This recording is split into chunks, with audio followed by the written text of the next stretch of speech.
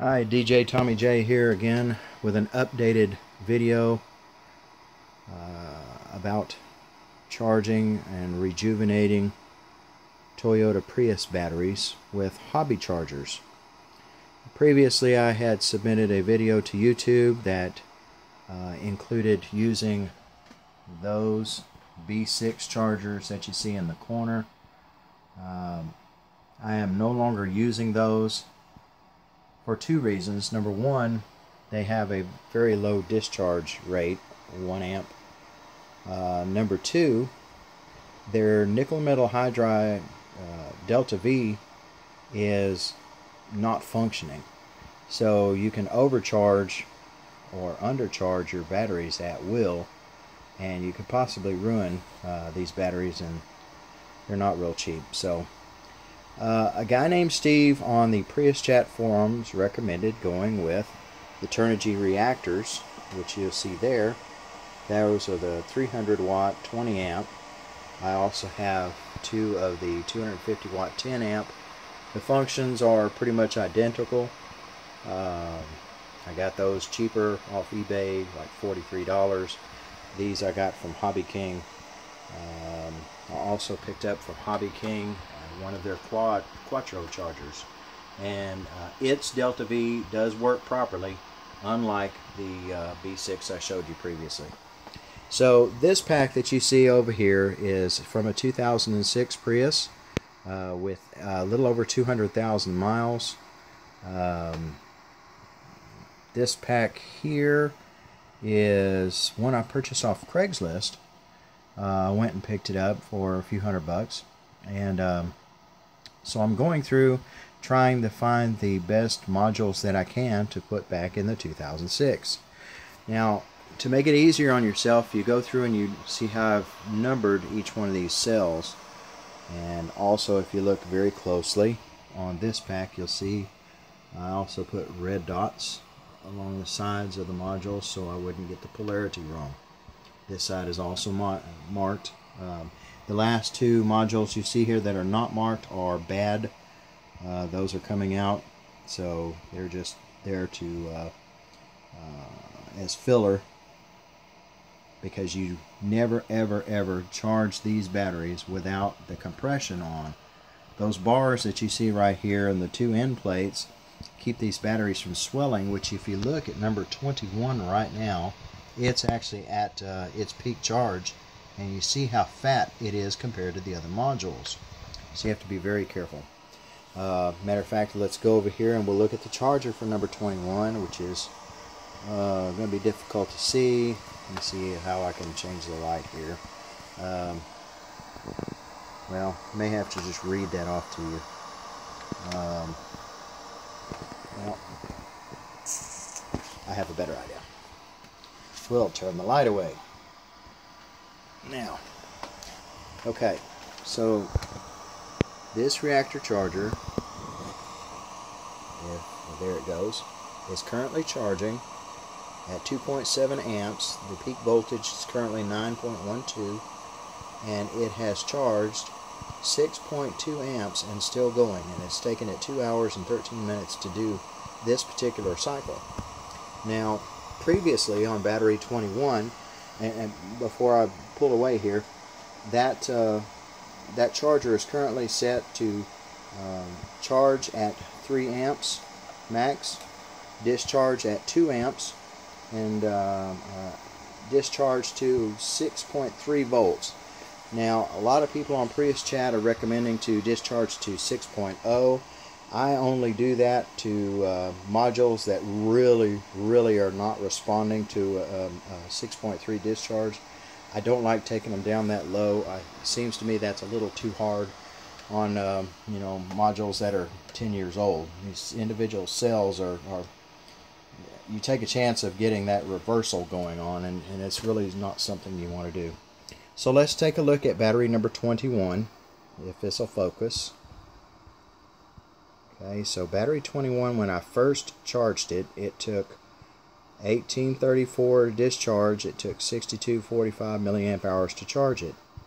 As I continued to charge and discharge it, 4072 to 7110, 48.25, 63.98. Then it dropped again.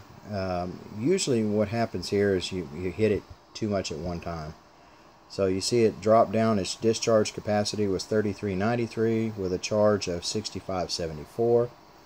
And as I continue to go on, after multiple times, I finally got it up to 5.8, almost 5.9 amps with 7.7 to charge. 7.7 is normally where I cut off. I actually prefer 7.5. But if for some reason, like you see these other modules here on the end, 23 and 24, it took 7,700, matter of fact 7,800 to actually charge it back up to its delta peak.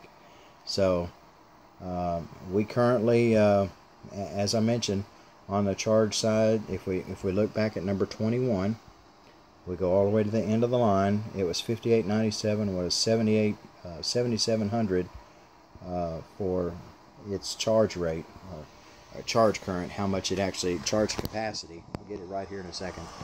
And it is still genning at 63, 45, and 9.12 volts at 2.5 amp. So this battery is actually swelling. Like I said, 21 is swollen pretty good. So I'm going to go ahead and discontinue the charge. I really don't like to see them get that big. So let's go ahead and kill this charge. Actually, before we do that, let's take a look and see what our capacities are.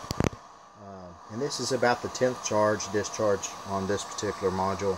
So you see 5006 with 6913, 5306 and still running with a considerable amount of swelling.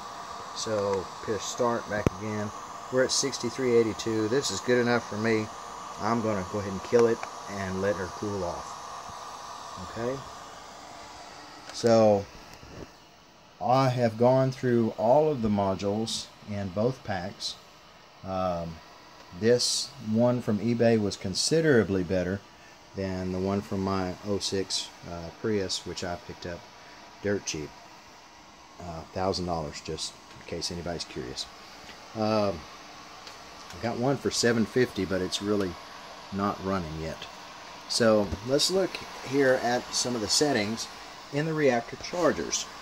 As I mentioned previously, I like to cycle 3 times, and if 3 times, let me go right here to this one, maybe it'll be easier to see.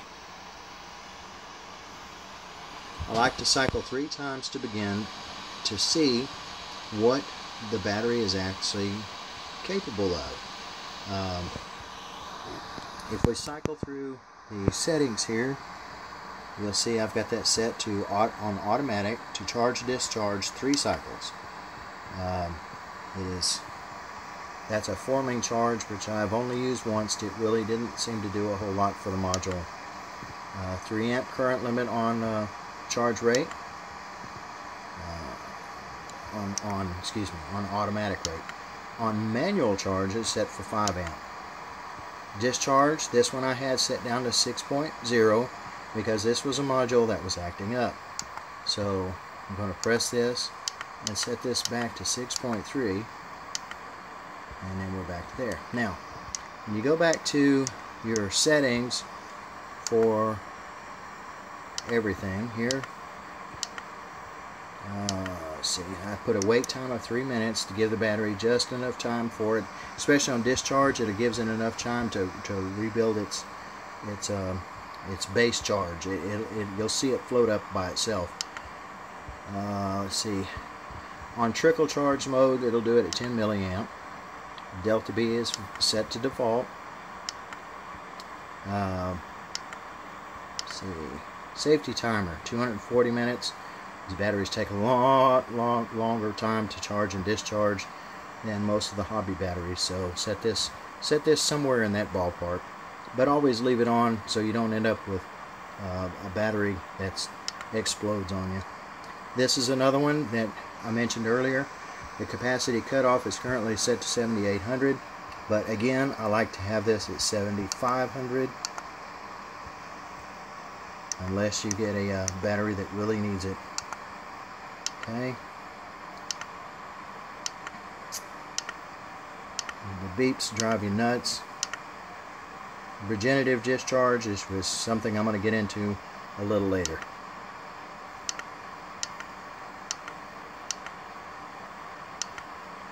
And that's it. Okay, so we'll go back to nickel metal hydride mode and start.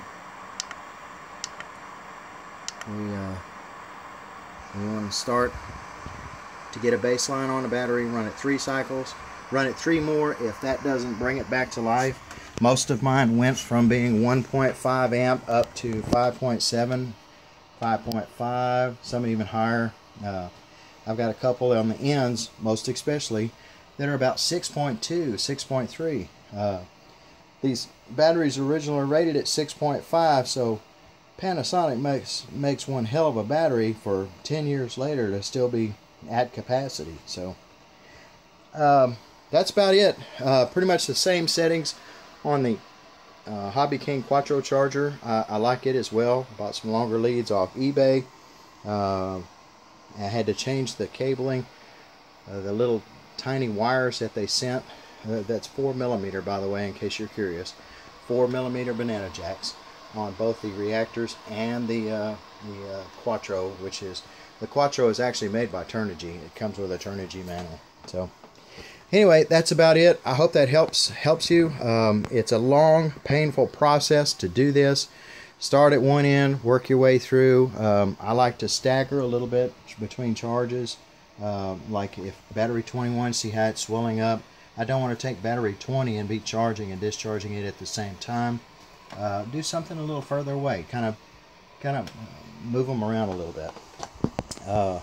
Keep a good log so you can see what modules are no good and which ones are good. And just so you know, battery 14, even though it had good voltage compared to the rest of this entire pack, when we did a capacity test on it, it checked out at 1.2 amps, and when we tried to charge it, it swelled up like a balloon, twice the size of what you see in 21 right there. So 14's a dead one. It's got to come out and it'll get replaced. So anyway, hope this helps somebody. If you have any questions, post below and I'll try to help you out. Take care. Goodbye.